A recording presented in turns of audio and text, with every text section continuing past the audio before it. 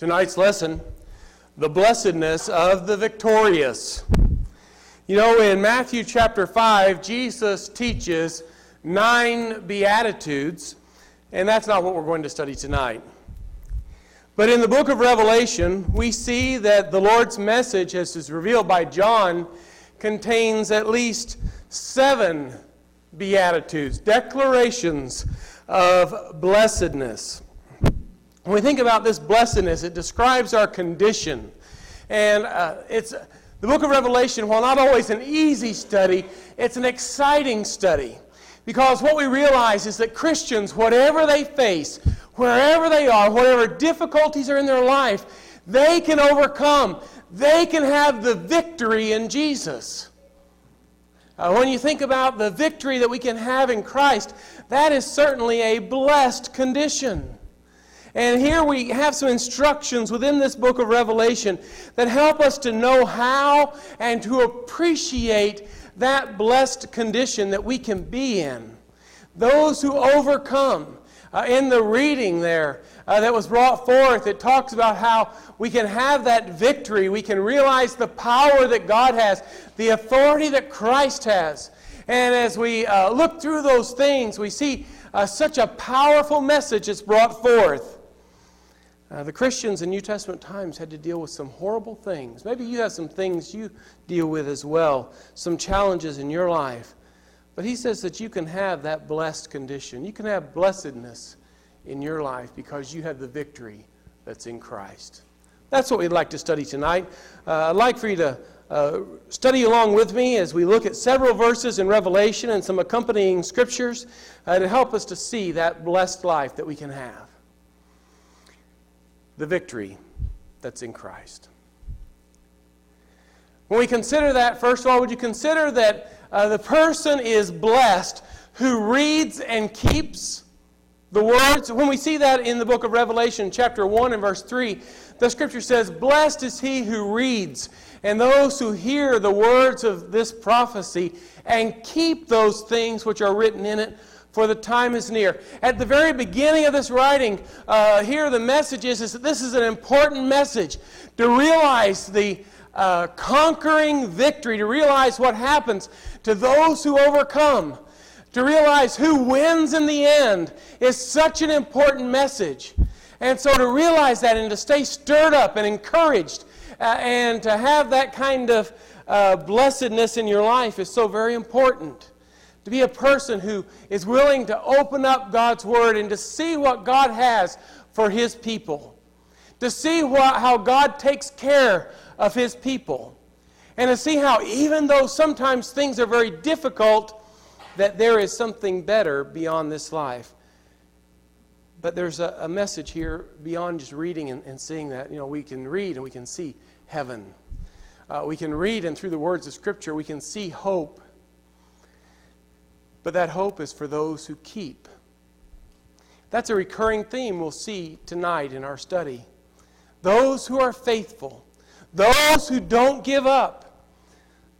Those who would read the words of the Lord as revealed by John, the revelation of Jesus Christ. And those who would be willing to take those things in. And those who would keep those things which are written in it. He talks about then the time is near of their peril that they are under. But for every age and whatever perils you face, to realize that you can read and you can hear and you can keep the words of God and to have hope and comfort and to realize that you can trust what God says. Here is a great theme that we need to realize is that you can trust what God says. Let me ask you a question. Do you read? Now, you may say, well, I read lots of things. Do you read the Word of God? Do you look into it for your hope? Do you care what God has to say through His Word? Blessed is he who reads. Here we have a great message in the book of Revelation, but if you never read it, you won't benefit from it. And maybe if you've not read it, you would listen to it. those who hear the words of this prophecy and keep those things which are written in it. They don't give up. They do those things. I have some friends who get online together, and they do video chatting, and they read the Bible. No comments, no questions, no discussion. They just read the Scriptures out loud together. I think that's a great idea. Maybe you could do that with your family in person. If you come by here sometimes, you'll hear me. Sometimes I have to read things out loud. Now, you may judge me. Say, well, maybe that's just Paul, but sometimes I have to read it out loud. And so you might walk in the door and, who's Paul got in there? Well, nobody. Paul's just reading out loud, because sometimes I have to do that. I have to both read and hear, so that I can try to keep those things and share messages from God's Word. When you read and you hear, then the Word does its impact. I was thinking about Ephesians chapter 3 and verse 4. Paul's talking there about the mystery that he is privileged to reveal. And he says that when they would read this letter that Paul wrote to the Ephesians, he says, by which when you read, you may understand my knowledge in the mystery of Christ. We can read and we can know what God wants us to know. Isn't that exciting? That God has something He wants you to know. He wants me to know. I can read it. I can hear it. I can understand it. I can keep it so that I might be pleasing to God.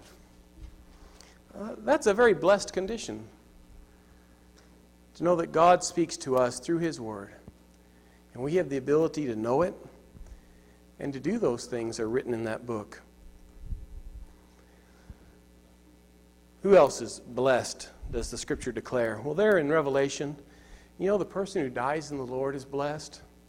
If we continue reading in Revelation chapter 14 and verse 13, the Scripture says this, Then I heard a voice from heaven saying to me, Write.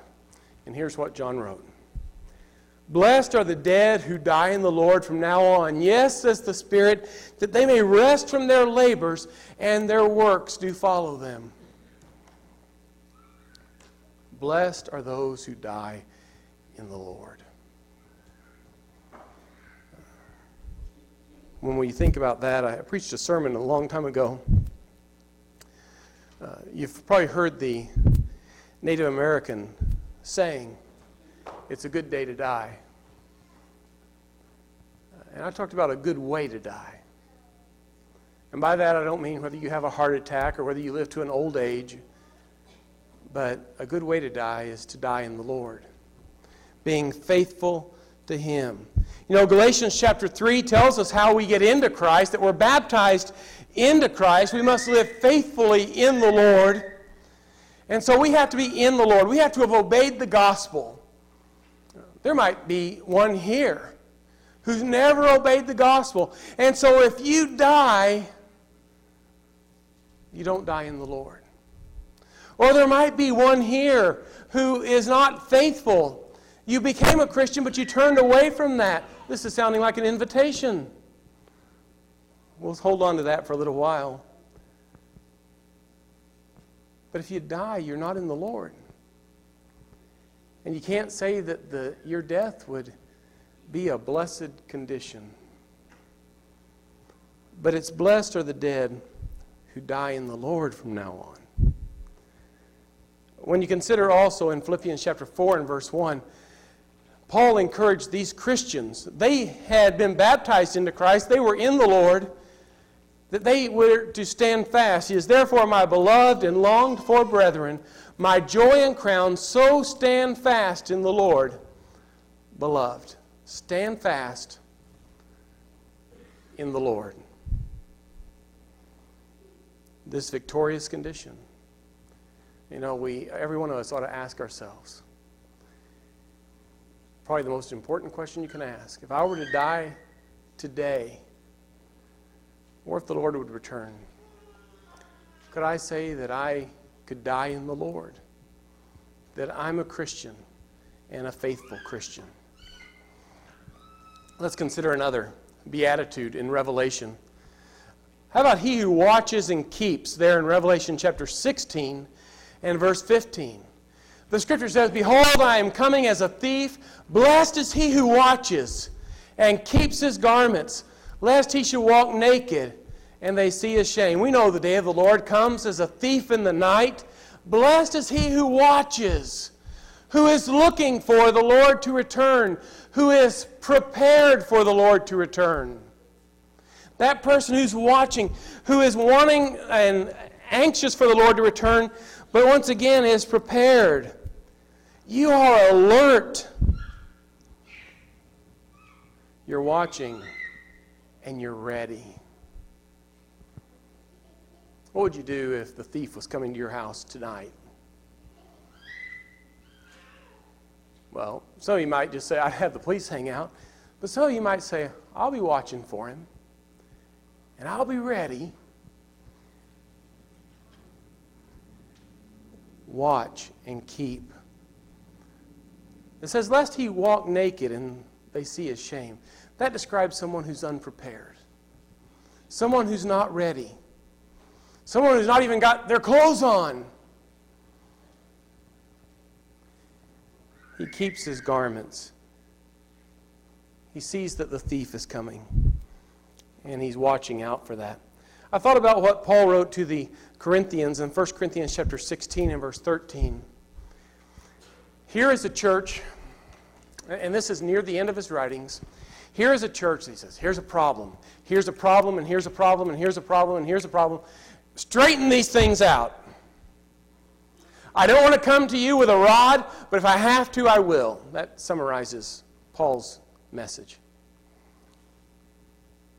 And as he's telling them how to handle all these things, he says, watch. Stand fast in the faith. Be brave and be strong. Be watching.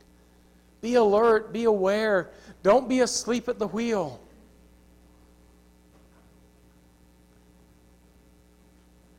It's such a dangerous thing to be unprepared. Let's follow up on that idea of being unprepared. And when we look at another one of the Beatitudes there, he says, "Blessed are those who are called to the supper." In Revelation 19, in verse 9. "Then he said to me, Blessed are those who are called to the marriage supper of the Lamb. And he said to me, These are the true sayings of God." You remember when Jesus taught about a bridegroom who was coming?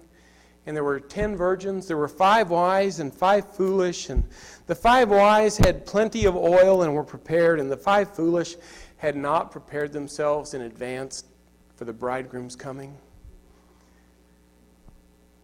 Blessed are those who are called to the marriage supper of the Lamb. They're ready. They're the bride of Christ. They're ready to go be at home with God. When you consider in Luke chapter 14 and verse 24, Jesus there he's taught a parable, and he teaches about a supper that's being given. And he invites people, and they all begin to make excuses. And he tells them to go out to the highways and the hedges and to bring in anyone who would come in. And he said, those who made excuses, those who were unprepared, they will not enter my feast. He says, for I say that to you that none of those men who were invited shall taste of my supper. What about when the Lord comes, if we're unprepared? Where will that leave us? Not ready to go be and rejoice with the Lord. We'll be on the outside looking in. He'll say, depart from me. I never knew you. These Beatitudes in Revelation teach us great messages about those who can have this victorious, blessed life. Here was an interesting phrase in one of them. Those who partake in the first resurrection.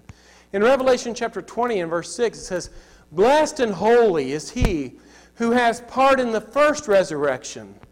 Over such the second death has no power, but they shall be called priests of God and of Christ and shall reign with him 1,000 years. I struggle with this a little bit. What is he talking about? What message, what lesson can we learn from Revelation 20 and verse 6? Is he talking about the resurrection after Jesus comes back again?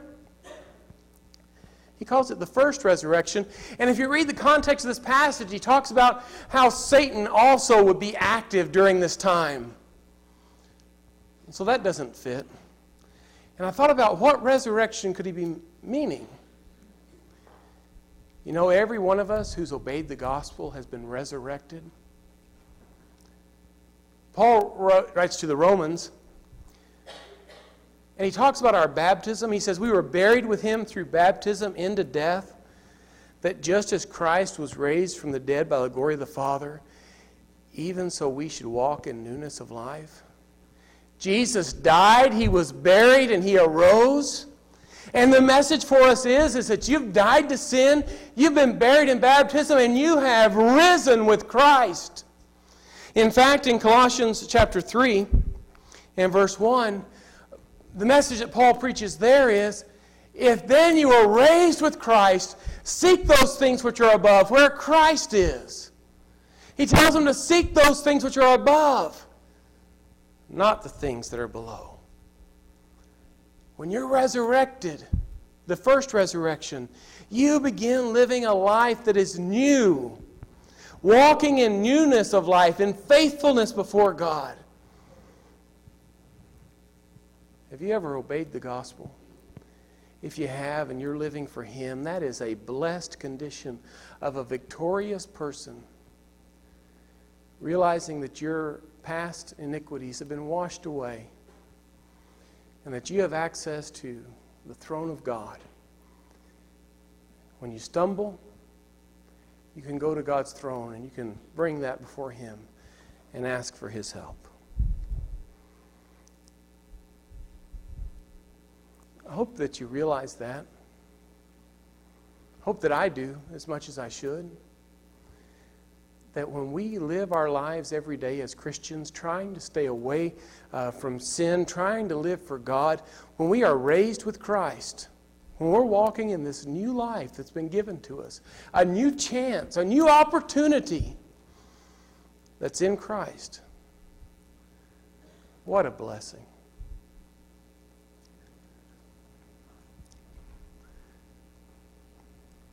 Would you consider those who keep the words? We read that earlier, and we won't labor too long at that. But in Revelation chapter 22 and verse 7, Jesus says, behold, I'm coming quickly. Blessed is he who keeps the words of the prophecy of this book. What is the message? Overcome, and the Lord will take care of you. Overcome, and you will have the blessings of the Lord. Overcome, and you will have the crown of life. Keep the words of the prophecy of this book. What's the opposite of keep? Lose? Throw away?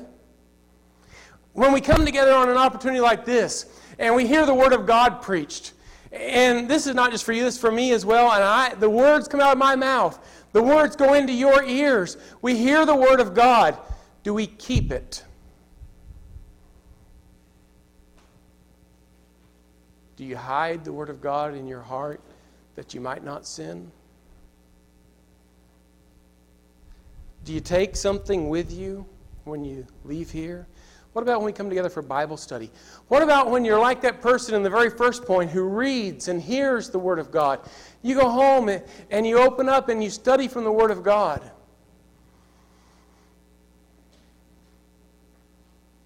I know one couple who, in the morning, they read a devotional thought in the Word of God. And the idea is that you want to take that with you throughout the whole day. Who reads and he keeps. You know, that was part of the Old Testament covenant in Deuteronomy 29 and verse 9. Therefore, keep the words of this covenant and do them, that you may prosper in all you do. Let's think about Cornelius. Cornelius had to hear some words by which he and his household could be saved. Keep the words of the prophecy of this book. I believe there's one more. The blessedness of victory are those who do His commandments. Blessed are those who do His commandments, that they may have the right to the tree of life and may enter through the gates into the city, in Revelation 22 and verse 14. Blessed are those who intend to... No, that's not what it says. Blessed are those who think of... No. Blessed are those who do. They get the job done.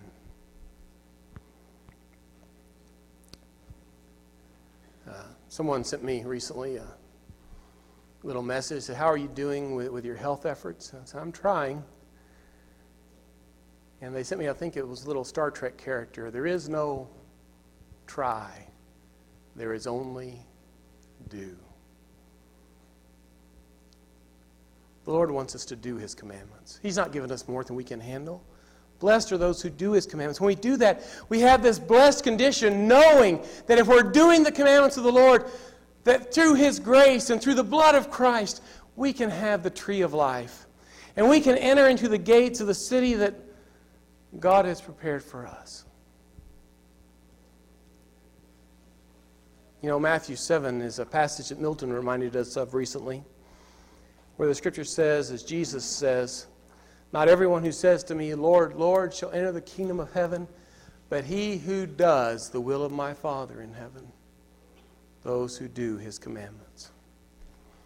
When we think about the blessedness of the victorious, pictured in Revelation are those who are going to heaven, and they're going to face some hard times in life, but they're going to heaven. They're going to be with God, and they're going to be around His throne with the 24 elders and the living creatures and all the thousands and thousands of angels that are pictured there in the book of Revelation. And here we have that as we live, we can have this blessed life because we know that we have the victory. And I want you to go away tonight knowing that as you read the Word of God and you keep it and you're prepared to die in the Lord and you're watching for the Lord's return and you're keeping and you're ready to be called to the supper, the marriage supper of the Lamb, that you have participated in the first resurrection, you're raised with Christ, that you're keeping those words and you're doing His commandments. I want you to know that your life is a blessed life and that you have victory in Christ. But here's the question. If you never obeyed the gospel, you don't have the victory.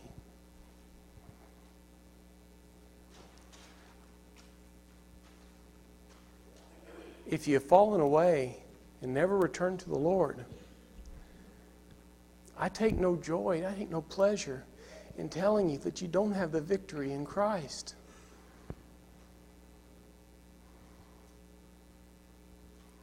We're going to sing a song in a minute, Victory in Jesus.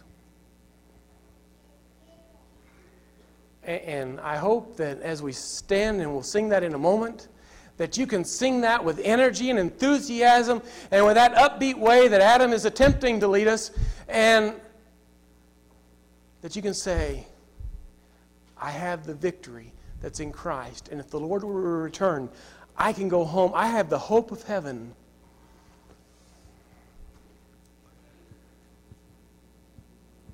But if you can't, I hope the words of Scripture and the words of that song will touch your heart. And if you need to obey the gospel or you need to be restored, that you'll do that. Let's stand. We'll sing right now.